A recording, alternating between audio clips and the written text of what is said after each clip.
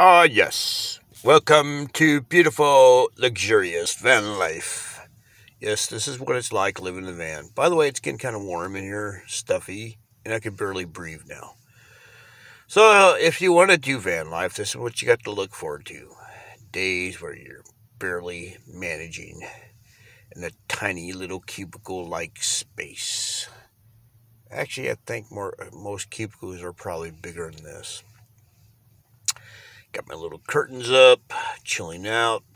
Gonna work today. But this is it. This is luxurious van life where you can barely breathe at times because everything's closed off.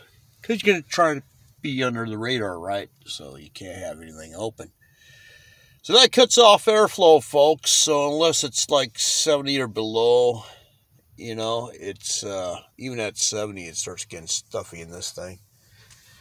So if you plan on living in a van in a city where you got to be kind of stealth, then plan on not breathing when it gets around 70 and above. Below that, it's not bad. Only in the 60s, I do just fine. Once I hit 70, I run my little USB fan here. See, like this thing. It's great anyway. But I'll run that. Or some days I park in a park and I could open up a few doors that way. But at night, you're pretty much stuck. If it's warm, you got everything closed up, you're going to suffer a little bit.